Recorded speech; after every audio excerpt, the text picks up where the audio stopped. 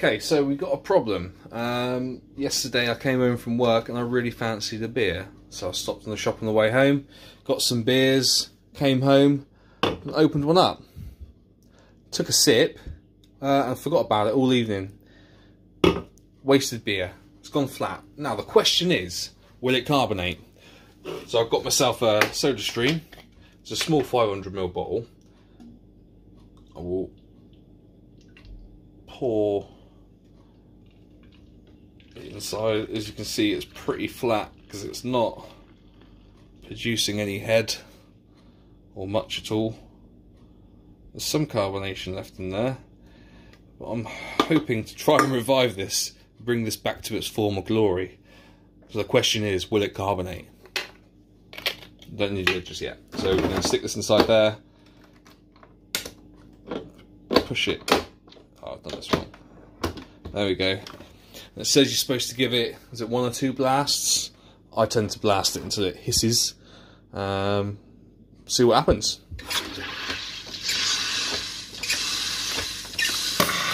Ah.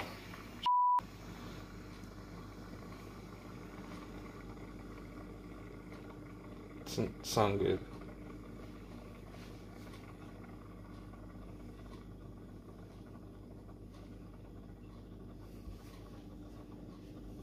What happens here?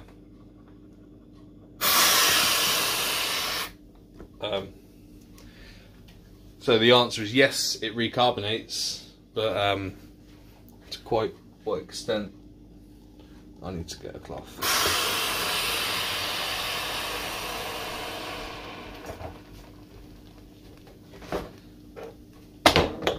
There we go.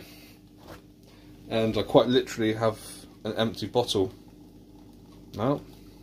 Well, it's completely full of head, but it's as light as it was before. And it is still foaming. This is most unusual. I made a bit of a mess here. So the answer is no, you cannot recarbonate flat beer with a SodaStream. Don't try it. Save making a mess. So as a bit of perspective, let's see what we've got left out of. It's not a whole pint can. It was what size was it? It's a 500ml can minus 1 sip.